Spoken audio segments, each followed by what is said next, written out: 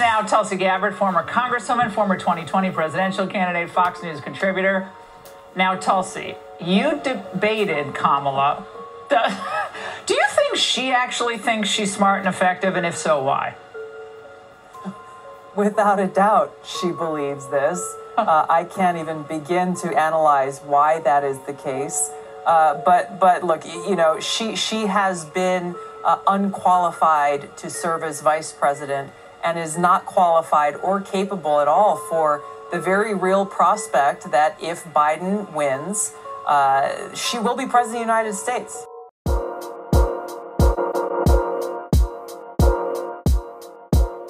Welcome to the Amon Show. This is Marlene. I am your host. And today I have such an amazing video for you guys. Oh, yes, I do. We're going to go over Kamala Harris and the number of times that she's lied and she's lied and she's lied. If I was Nicki Minaj, I would say she lied on her dead mama, lied on her dead mama. Okay, that she lied, that she cried, that she lied, that she got caught by none other than Tulsi Gabbard when she appeared on CNN with Dana Bash, right? The same Dana who interviewed our favorite liar, our favorite dictator, Kamala the dictator. Okay, let's roll the clip. And I will say, welcome to my channel. I am Marlene, and I'm glad you're here. Let's go, let's go, let's go, let's go. Democratic presidential candidate and Congresswoman who endorsed Trump this week and is helping him prepare for that debate. Here with me now is former Congresswoman Tulsi Gabbard. Thank you so much for being here. Vice President Harris's campaign manager released a memo this morning saying they expect former President Trump to be a, quote, formidable opponent on the debate stage. Do you think Kamala Harris will be a formidable opponent as well? And how is the former president preparing to debate her? Yeah, I think Kamala Harris has a lot of experience. She is not to be underestimated. President Trump and Vice President Kamala Harris have very different records. This is a unique situation where we have two candidates who have served at the highest offices in the land. President Trump, 4 years as president. Kamala Harris, now almost 4 years as vice president, working alongside President Biden. And so this will be an opportunity for voters to look at and compare and contrast those records.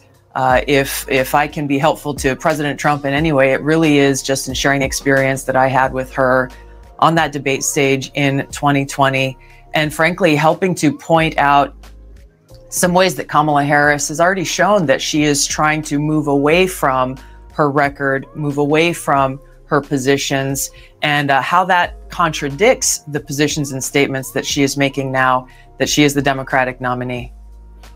All right, so let's start with some of the contradictions that Tulsi is referring to.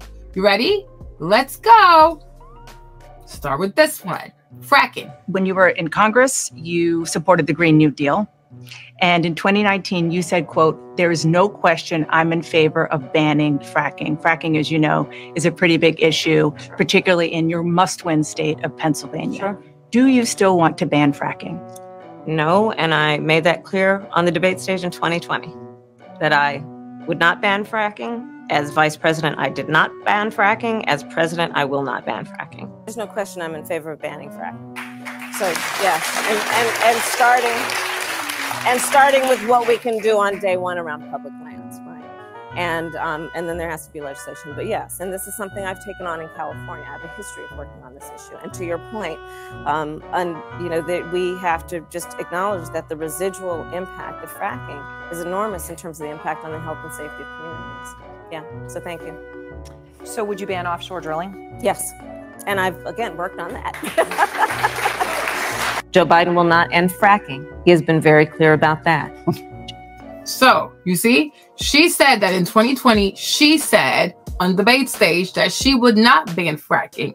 No, she said Joe Biden will not ban fracking. But when it comes to her, oh, yes, baby, you better believe it. She has a long history of doing that in California. And she also does not believe in drilling. And it is a remarkable situation in that you are a Democrat who debated her in a Democratic primary, and now you are helping the Republican nominee to debate her.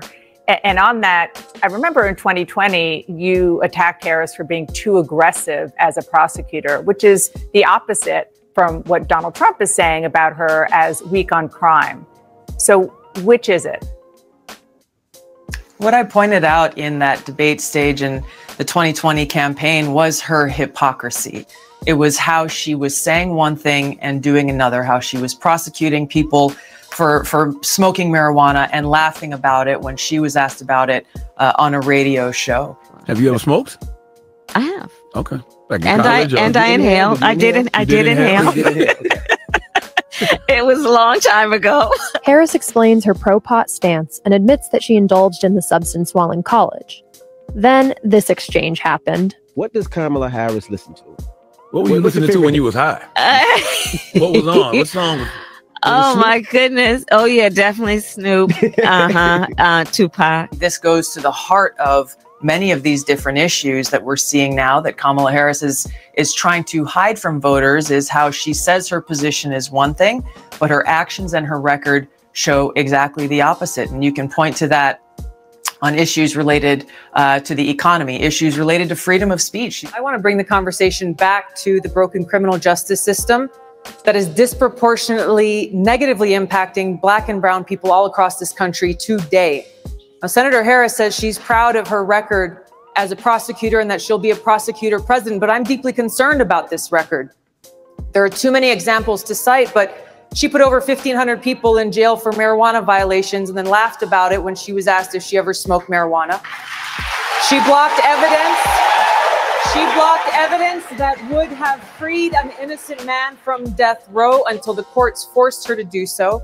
She kept people in prison beyond their sentences to use them as cheap labor for the state of California. And she fought to keep cash bail system in place that impacts poor people in the worst kind of way. How Kamala Harris fought to keep nonviolent prisoners locked up. So in the case of Daniel Larson, an ex-felon sentenced to 27 years to life under California 3 strikes law, Harris argued that even if Danny was innocent, his conviction should not be reversed because he waited too long to file his petition. So pretty much he should stay in there because right now he's just nothing more than an inconvenience to her. Senator Harris, your response? As the elected Attorney General of California, I did the work of significantly reforming the criminal justice system of a state of 40 million people, which became a national model for the work that needs to be done. And I am proud of that work. And I am proud of making a decision to not just give fancy speeches or be in a legislative body and give speeches on the floor, but actually doing the work of being in the position to use the power that I had to reform a system that is badly in need of reform. That is why we created initiatives that were about re-entering former offenders and getting them counseling. It is why, and because I know that criminal justice system is so broken, that I am an advocate for what we need to do to not only decriminalize, but legalize marijuana in the United States. I want to bring Congresswoman. Okay. So she says that she wants to legalize, right, marijuana in the United States. Now, one would say, Kamala Harris, aren't you currently, are you not currently the vice president, right? So why hasn't she done these things? My proposal includes what would be a tax credit of $25,000 for first-time home buyers, so they can just have enough to put a down payment on a home, which is part of the American dream and their aspiration, but do it in a way that allows them to actually get on the path to achieving that goal and that dream. So you have been vice president for 3.5 years. Yeah. The steps that you're talking about now, why haven't you done them already? Well, first of all, we had to recover. Exactly. Why have you not done them already?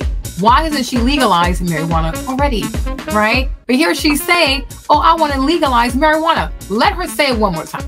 And getting them counseling. It is why, and because I know that criminal justice system is so broken, that I am an advocate for what we need to do to not only decriminalize, but legalize marijuana in the United States. I want to. So she's been vice president for almost 4 years, right? Why hasn't weed been legalized already? Okay, this is exactly what Tulsi and I are talking about. Let's resume. Bring Congresswoman Gabbard back in. Your response. The bottom line is, Senator Harris, when you were in a position to make a difference and an impact in these people's lives, you did not. And worse yet, in the case of those who were on death row, innocent people. You actually blocked evidence from being revealed that would have freed them until you were forced to do so. There is no excuse for that. And the people who suffered under your reign as prosecutor, you owe them an apology. The District Attorney of San Francisco, Kamala Harris, appeared in the courtroom during your trial twice.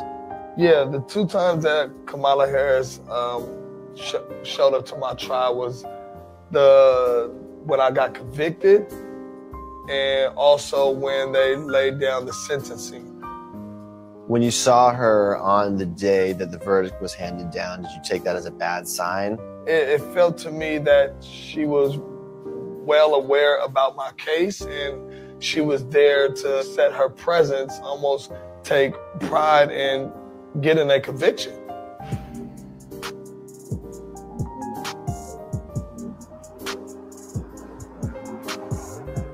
When I put in my appeal, the people that's fighting against my appeal to keep the conviction is the Attorney General office. I learned it reading, their reply to my appeal, and you see Kamala Harris' name at the bottom. And now it's starting to feel a little personal. Mm-hmm. When you win the $13.1 million, it's a massive settlement. Did you feel like that was enough?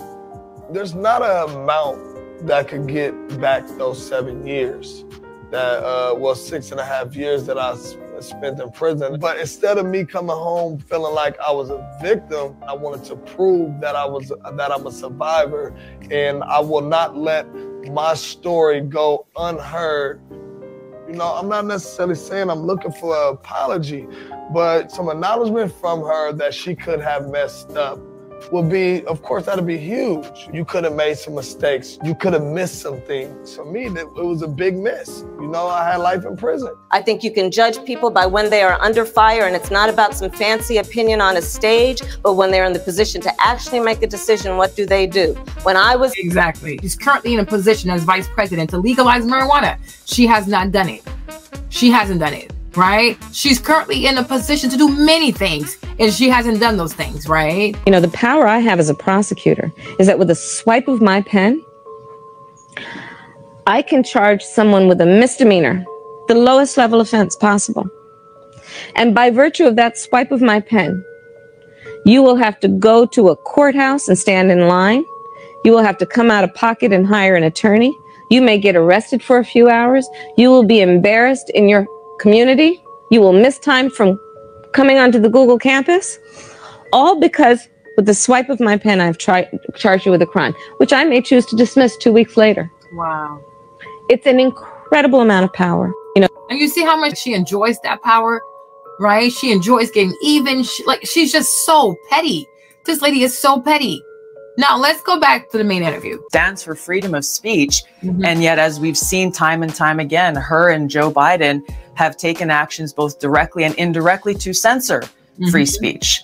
Most recently, I can point to my own experience of this, of how the Harris-Biden administration have added me to a secret domestic terror watch list the very day after Kamala Harris was endorsed by Joe Biden. And I was on TV and warning the American people about what I saw as the dangers of a Kamala Harris presidency, taking action that was clearly political retaliation. They've done this to a lot of different people. Joining us now, Tulsi Gabbard, former Congresswoman, former 2020 presidential candidate, Fox News contributor. Now, Tulsi, you debated Kamala. Do you think she actually thinks she's smart and effective, and if so, why? Without a doubt, she believes this. I can't even begin to analyze why that is the case. But look, she has been unqualified to serve as vice president and is not qualified or capable at all for the very real prospect that if Biden wins, she will be president of the United States. That's a fact. Regardless of who's on the top of the ticket as the Democrats figure this thing out, whether it's Biden, Harris, or Harris, whoever, President Kamala Harris will be our commander-in-chief. And I can tell you, as a soldier who's deployed to multiple war zones, and I can speak for a lot of my brothers and sisters in uniform, that prospect should be terrifying for all Americans. She is incapable and unqualified to be our country's commander-in-chief, which then leads to what I know to be certain. Just as Joe Biden is not calling the shots on our foreign policy, he's got Tony Blinken and Hillary Clinton and Jake Sullivan and Lloyd Austin and all of these other people in the deep state administrative state who are not elected, who are actually making these decisions related to our foreign policy, who have pushed us to the brink of multiple wars, Russia, China, Iran, North Korea, and closer to the brink of nuclear war than ever before. If it is a President Kamala Harris, a Commander-in-Chief Kamala Harris, it will be the very same deep state making these decisions that have done such great harm to our own national security and to our freedom as a country. So what exactly did Tulsi Gabbard do to get added to the terror watch list? It came the day after she criticized the Biden administration right here on The Angle. Our foreign policy decisions are being made by unelected people in the military-industrial complex who are profiting from us being in a constant state of war, and the national security state that has more power to undermine our freedoms and liberties when we are in a state of war. Kamala Harris does not have the strength to stand up to the military-industrial complex. Okay, that's wild. Joining me now, Tulsi Gabbard, former U.S. Congresswoman, Fox News contributor. Tulsi, now, you serve this country in uniform, even getting deployed to Iraq. Thank you for going, unlike Tim Walz. And now you're being surveilled. I mean, it's a form of surveillance or hassling and intrusion upon your freedom to move by the government. What is this? I mean, I didn't believe it really when I first heard about it. I said, oh, that can't be. But how does this make you feel? Laura, this is a clear act of political retaliation. There's no other way to put it. You laid out the sequence of events the very next day after my conversation with you on the air, warning the American people about how dangerous a Kamala Harris presidency would be. I was placed on this domestic terror watch list, which is called the Quiet Skies list under the Department of Homeland Security. The clear pain and real visceral hurt that comes from this is, as you mentioned, like many Americans, I enlisted because of the terrorist attacks on 9/11 to go after the Islamist terrorists who attacked us on that day, and to now have my own government now turn around and put me on a domestic terror watch list. It hits to the core and is the ultimate sense of betrayal. But we look at why they are doing this. It has a chilling effect. It sends a warning both to me and to anyone else who even thinks about daring to criticize our own government, which is a guaranteed protected right under the First Amendment. That we will be subject to a violation of our Fourth Amendment right to privacy through this kind of surveillance. And that's the biggest stress that's been caused by this entire situation, Laura, is now forever. I will always be looking over my shoulder, wondering if and how our government in any of these different agencies is surveilling me, watching me. Are they reading my text messages? Are they listening to my phone calls? Yeah, I was going to say yes, yes, and yes. That's what I would guess, at least. Now, in a letter from whistleblower attorney Tristan Levitt, he writes that the special mission coverage in Ms. Gabbard's case reportedly involves 2 explosive detection canine teams, 1 transportation security analyst and explosives, 1 plainclothes TSA supervisor, and 3 federal air marshals on every flight Ms. Gabbard boards. So this is what she has to go through. Every time she flies, she has to have 3 U.S. Marshals with her. Okay? This is Kamala Harris. All right? And she's proud to say it, because here she is again saying it. Now, the power I have as a prosecutor is that with a swipe of my pen,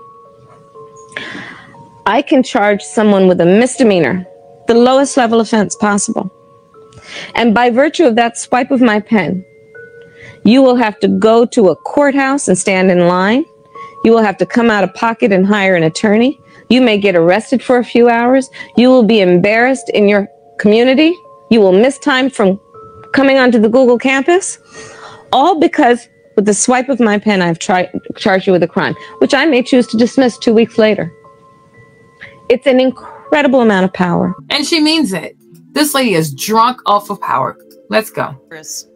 It is to have people in power so willing to abuse that power to go after political opponents. Okay. All right. And also, let us not forget that recently we also have none other than Mark Zuckerberg, who recently came out and told us that the White House, the Biden and Harris administration, was putting under pressure to censor people on Meta. Says the White House pressured the company to censor COVID-19 content. Julia Borsten joins us with more. Was this during the pandemic then? Yes, that's right. So Mark Zuckerberg just writing in a letter that just was posted late last night into the House Judiciary Committee that the Biden administration pressured Meta to censor COVID-19 related content on Facebook, writing, quote, in 2021, senior officials from the Biden administration, including the White House, repeatedly pressured our teams for months to censor certain COVID-19 content, including humor and satire. Ultimately, it was our decision whether or not to take down content. Going on to say, I believe the government pressure was wrong. Okay, so even humor and satire had to be taken off the website? But Trump is the dictator? Yeah, right. We've already met our dictator. Her name is Kamala Harris. Now let's go back to this. I'm not familiar with the secret terror watch list. We're definitely going to follow up on that. So as you guys can see, hopefully, yeah, Kamala Harris is a dictator. She really is. She's a dictator. She'll say whatever she has to say to get elected. She thrives off this power of being destructive, okay? Of sending the prosecution after you, the Department of Justice after you, special prosecutors after you. Can you imagine? You hold this lady accountable for her foreign policy. And next thing you know, you're being put on a special watch list where every time you fly, you gotta have 3 air marshals with you and dogs with you to chase you along the airport. That is insane. It is insane. It is insane. And I pray to God, I really do pray to God that for the sake of America, that this lady does not get to be president. Her, Joe Biden, and the Obamas and the Clintons need to stay very far away from the White House. They need to go. They truly need to go. Okay? They all need to go. All right? So you guys, I will see you in my next video. And I'll have a longer form video of this one. But for the time being, here's the video so I can have the shorter version for those who like to see shorter content. Thank you.